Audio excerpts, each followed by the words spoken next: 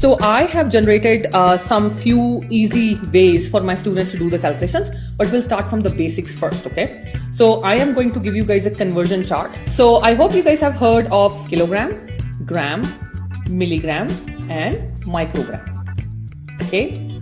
Kilogram is a big entity. It is a fat cat, okay?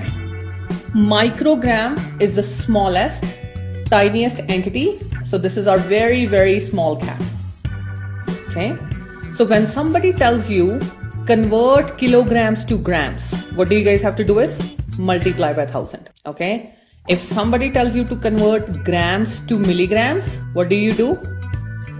You multiply by 1000. And if somebody tells you to convert milligrams to micrograms, my friends, what do?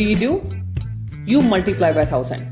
So moral of the story, when you go from bigger entity to smaller entity, you multiply. And the other is the opposite. So if somebody tells you that convert micrograms to milligrams, you will be dividing by 1000. And if somebody tells you to convert milligrams to grams, you will be dividing by 1000. And if somebody will tell you to convert grams to kilograms, you will be dividing by 1000. So this chart is going to be very handy, very super useful for you guys. Okay, I will give you some classwork to do. Convert 7 kilograms into grams.